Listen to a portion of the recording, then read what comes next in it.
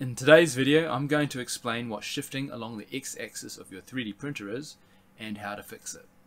Shifting along the x-axis is when the print head becomes out of sync with the 3D printer software, and this results in prints along the x-axis being in the wrong location, which means like your vertical walls end up being slanted or wobbly.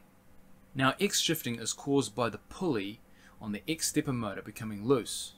And as you can see on my printer, the pulley has moved so far from its correct location that the belt is now rubbing against the sides. Luckily, it's actually a pretty easy fix. Move the pulley back into the correct location, allowing the belt to move freely, and then simply tighten the screws on the pulley so that when the stepper motor rotates, the pulley doesn't slip. If you found this video useful, let me know in the comments.